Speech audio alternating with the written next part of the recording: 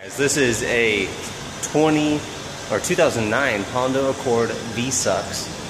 This is going to be Evap Egr. It doesn't have a Pcv valve, but it's got the in valve cover Pcv system. So let's take a look. Oh yeah, remember, like and subscribe, and if you don't like this video for some reason, please let me know why, so I can make it a better experience or a better video for you. So let's get this started.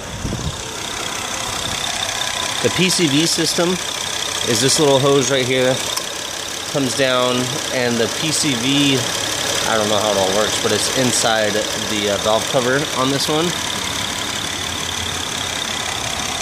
So you can see what we're working with too.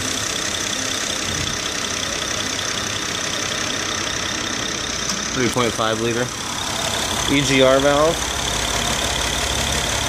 It's right there. That's the black valve itself that goes down into the exhaust.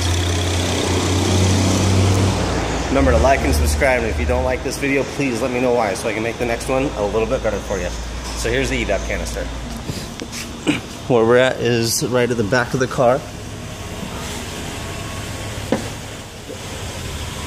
There is the Evap canister right there, above what would be the axle. So you have a muffler,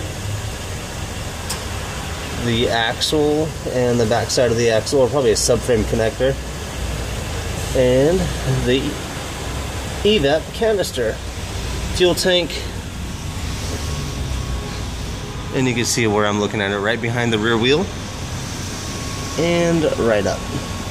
Thanks for looking, like and subscribe.